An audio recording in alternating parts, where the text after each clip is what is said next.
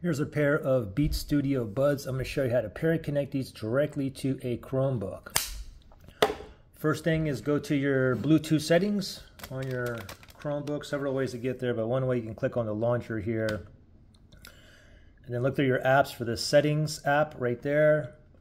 I'm going to go to settings. And then from here on the left pane here, you see Bluetooth. We want to tap on Bluetooth right there.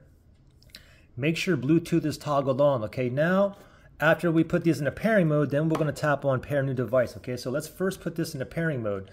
Let's open these up. I have a button right here in the middle. It's hard to see, okay? I'm going to press and hold that till I get a white blinking light, okay? Let me do it again. Let me open it up. It's already blinking white, so all you got to do is just press and hold and just wait till you get this blinking white light. Okay, so this is indicating that it's in pairing mode. So it's in pairing mode. Now let's go back to the Chromebook here and let's tap on this pair new device.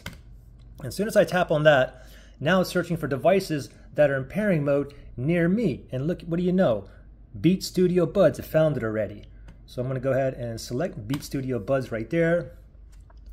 It said pairing, and then you can see that we're connected. Okay, so we're good to go. Now, if you had issues, you couldn't put it in a pairing mode, you couldn't get the white blinking light, or you couldn't connect it, whatnot, you can always factory reset these. If you need to do that, look in the link below. I'll show you how to factory reset these. Okay. Anyway, from here we're connected, we're ready to go. But you can also tap on. You see where it says Beat Studio Buds. You should tap on that. You can see how much battery juice this has left.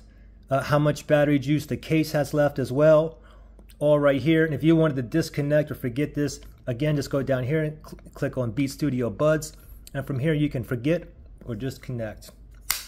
Pretty simple.